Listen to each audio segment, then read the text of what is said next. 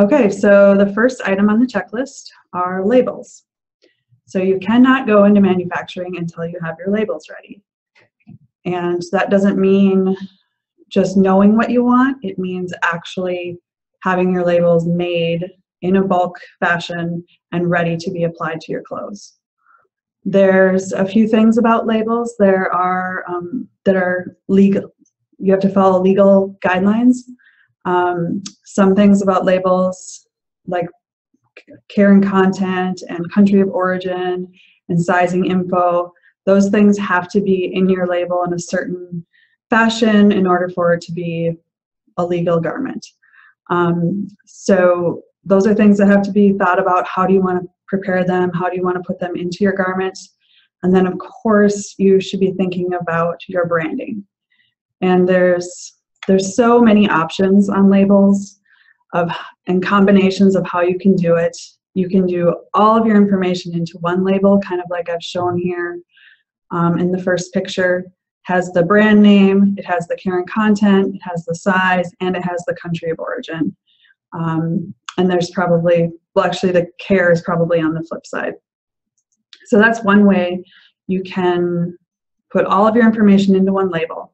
You know, on the bottom here, I've got another way to show branding. So this is an external label. This one is actually called a heat transfer label. And so that's one way you can put branding inside your garment or on the outside. And there's patch labels, there's embroidery, there's just so many different ways you can label your garment in many different places. So you have to really think about how you want it to be labeled and make sure that your labels are actually exist and have been tested on your samples and are ready to go in order to be manufactured.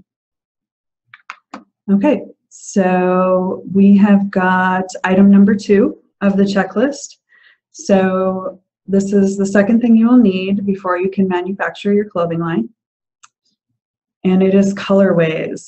Colorways can be kind of confusing, so I'm going to describe it as best as I can.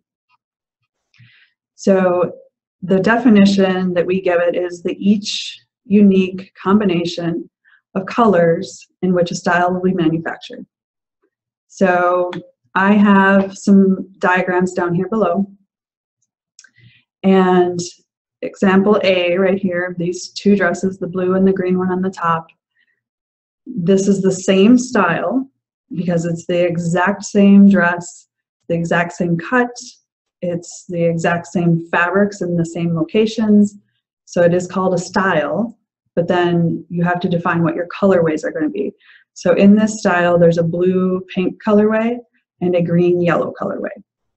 So it's important that you define what colorways you're going to offer before you manufacture, and that you've discussed them with your factory and you've discussed thread color and all the details per colorway.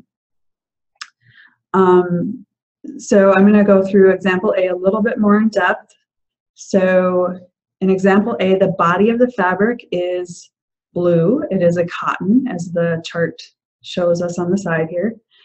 The flower and the trim of the fabric of the dress is a bamboo. So over here in colorway 2, the green-yellow colorway, it's the same thing. The body is cotton, the flower and trim are bamboo. So that's okay. That's one style and 2 different colorways because the fabrics are in the same location. One thing we find a lot with newer designers is mixing up the fabrics into different locations, which actually constitutes as a new style number. So, and an incorrect use of colorways would be example B, where the body is cotton and on the blue one, and the pink rose and the trim are bamboo. On colorway 2, they have them flipped. So the body is bamboo and the flower and trim are cotton. So in that case, those are 2 separate styles because the fabrics are in different locations. So you wouldn't call it the same style with different colorways. All right, so I'm going to be talking about items 3 and 4. kind of together. So 3 and 4 are fabrics and trims. So of course, before you can manufacture, you need enough fabric and you need enough trim. So the important information that you will need is the yield of fabric and trim. And what that means is the amount of fabric or trims that you need per garment. So in the chart below, we have a hypothetical situation where a client would like to place an order for 100 shirts. And down below we have what that would look like and how much fabric they would need. So this shirt has 2 fabrics in it. It has a fabric A and a fabric B. It has elastic and button. So that's everything that it takes to make that garment. So fabric A, the yield is 1 yard. So that means it takes 1 yard of fabric per shirt to make that shirt in fabric A. Fabric B also has a 1 yard yield. So this shirt has 1 yard of fabric A and 1 yard of fabric B. Each shirt has a ½ yard of elastic in it, and each shirt has 2 buttons. This column is talking about where they're placed, and then the order quantity, so how many shirts we're going to be making. We always add 10% for, wastage. A lot of times there's fabric flaws, things like that. So we add 10% so we don't run out of fabric. And so if you kind of do the math here, you see 1 yard of fabric A is needed to make 1 shirt. There's 100 shirts that we want to make. We want to add 10%. So the total yards needed for fabric A is 110 yards. So that's what would need to be ordered and sent to the factory. The same thing for fabric B. In elastic, it's a ½ yard per. We add the 10%, so it comes out to 55 yards of elastic. 2 buttons, so we do 220 buttons, adding that 10% on. So that is how you figure out how much to order. And again, it's very, very important, essential, that you have enough fabric and trim for your items to be manufactured. This diagram over here on the right is just a quick diagram showing you what a marker cut file looks like. So in this instance, we would lay several layers of fabric under this marker cut file, and we would cut the garment out. And this just helps us figure out the yield. So however many bodies are in here, and then we measure the yard length, and then we divide it by that number and average it out. So that's how you come up with your yield. Okay, a little bit more about fabrics and trims. So just some key terms in the industry. If you are working with fabric and trim vendors to help you use the right terminology, help you have the right vocab, which will help them take you more seriously. So fabric and trims are also known as raw goods or raw materials. One thing that's very important is get your fabric and trims from a wholesaler and get them on rolls if at all possible. If you go to a retailer and you get fabric on bolts, then it becomes infinitely more difficult for the manufacturer to work with that fabric and to produce your goods, which will also raise your price. And before you order your bulk goods, this is another big mistake I see new designers make, is please approve your fabric and trims in your garment before you order the bulk goods. Okay, so here I talk a little bit about how fabric and trim vendors expect a level of experience and knowledge in their clients.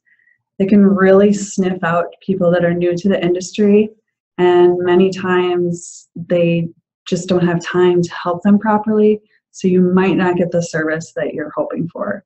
So just, having a little bit of keywords and terms we're going to share below might help you. Again, we are here too to help you source. If you do need help in sourcing fabrics and trims, that is a service we offer. But if you'd like to go and do it on your own, some of the words you need to know are yield, which we talked about. You definitely, at a rudimentary level, need to know if your fabric is a knit or woven. At least have that concept. If you know the weight of your fabric, that's going to be even better. Most fabrics are weighed per metered square or per yard square. You can send your fabric to a lab to have it tested for weight. We also do have a way to test it for weight in our facilities. You're going to need to know your fiber content. You know exactly what percentage is rayon or modal or polyester or lycra, that kind of thing. And then another word that you're going to need to get familiar with are lab dips. And lab dips are the swatches that you will receive if you're offering different colors in your fabric. So you're going to want to receive lab dips from the factory, from the fabric vendor. There'll be little color swatches, and you're going to have to approve the colors from those lab dips. And that's sort of your agreement with the fabric vendor that, yep, that's the blue that I want or the green that I want. And then you would order your bulk goods. Okay, so the fifth item that is extremely important before going into manufacturing is to have an approved sample. And what do we mean by approved sample? It means the factory that's going to produce your goods needs to make a sample that is exactly to the specifications of the final product. So some of the things that approved sample should include are, it should be in the absolutely exact final fabric. It should have the exact trims that you're going to use, no substitutions. It should be approved in all sizes. It should have the final labels included in it. And it should have any artwork, screens, embroideries, embellishments, anything additional that's going to be on your final production. So the key is it should really look exactly like you want it to look when production gets shipped to you. If you have anything you're adding later, you know, let's say you're ready for manufacturing, but you don't have your heat transfer labels or your brand labels, or you don't have the right grommets or things like that.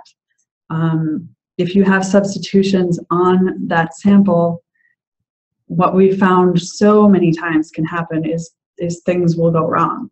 The grommets won't work, they'll fall out, or the placement of the heat transfer, you told them where to place it, but they didn't quite understand, and it was placed way too high, or something like that. So we really think it's very important to have the approved sample be absolutely exact with every little detail. And it eliminates tons of issues when you go into manufacturing. All right, so the sixth item are your final patterns. So some people, you know, don't know what we mean by patterns. So when we say pattern, what we mean, it's the shapes that are cut out of the fabric that get sewn together to create your garment. So we do all of ours digitally, but every single pattern is unique to every single garment. So it's impossible to make a garment without a pattern that can be cut out, especially if you want them to be repeatable and exactly the same, which is the idea for production. So one thing that you should note is that a pattern is proprietary property for your brand, so you're definitely going to want to keep track of all your patterns. Even if the factory or a development company is making patterns for you, you're definitely going to want to be asked for a copy of all those, because that is very essential to making your clothes. So each pattern is unique to every garment, and they represent how your garment is going to fit and how it's going to be constructed. And without them, the style can't be made. All right, so the seventh item on our checklist is tech packs. So what is a tech pack? A tech pack is also known as a technical design packet or specification sheets. It's a series of documents that describes in minute detail what quality standards and fit you desire for your end product. So think of it like a blueprint.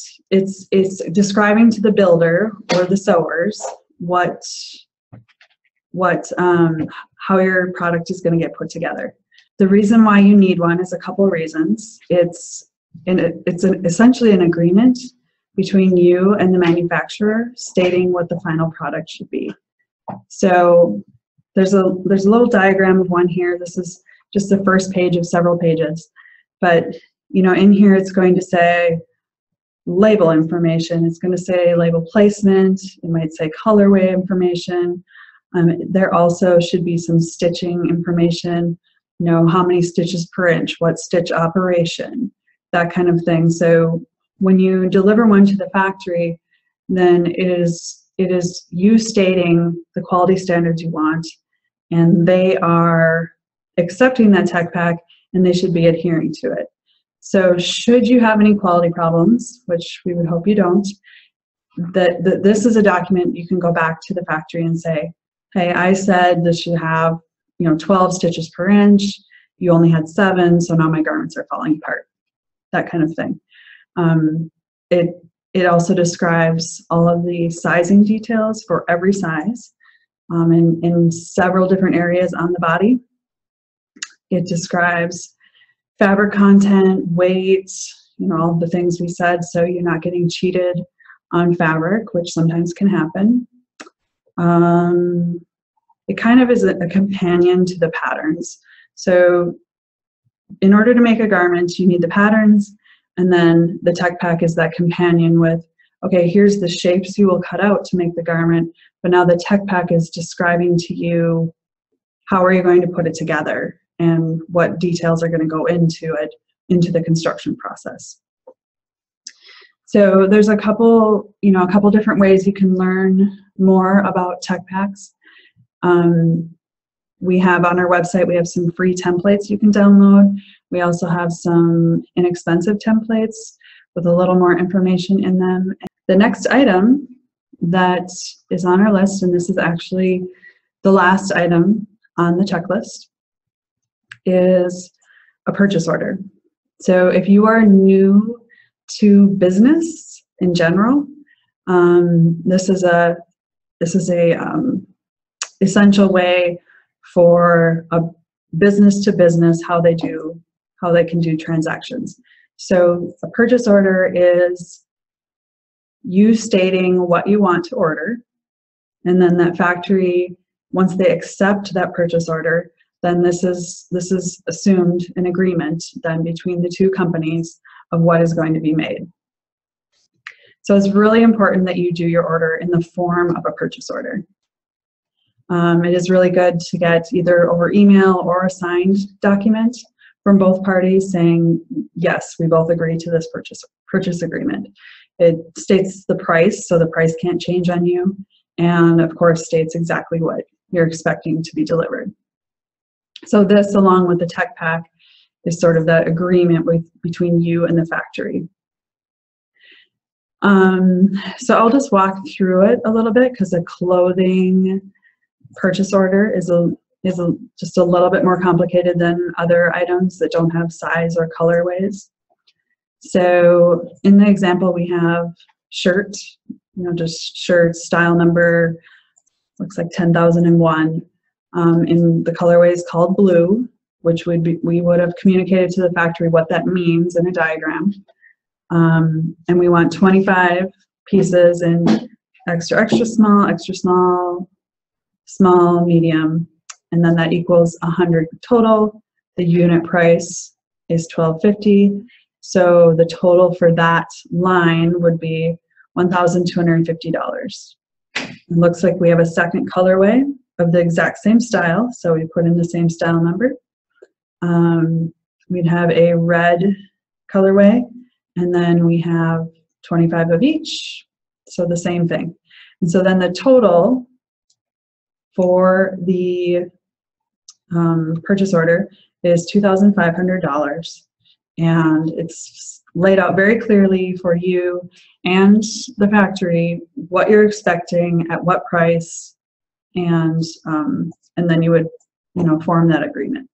There's 3 more things I wanted to cover. If you enjoyed the webinar, we're going to have more, one every month till the end of the year, I believe. And then we also have more free resources on our website. If you go to clothierDesignSource.com, go to resources, and you can see we have a bunch of free things on there. We also have some inexpensive tools to help people. Another cool thing that we've just launched is we have an academy. So if you'd like to get more formal about what we're teaching you and get more in depth, we have a mini academy class, which includes one class to an introduction to the industry, pretty in depth, and then a consult, one-on-one with you and as many people as you want, concerning your brand and products. We would discuss viability of your products and concerns and hurdles that we think you might have, and then a tour of our facilities. So you would see our development department and our factory. We also have a second option, which is the 4-Step Academy. So that's a series of in-depth classes that we will do via web or in person. They're going to be scheduled, and we'll have several participants, but you can come to our facilities to join, or you can attend the classes via web like this. And then we have the third option, which is the most in-depth, and that is the personalized academy.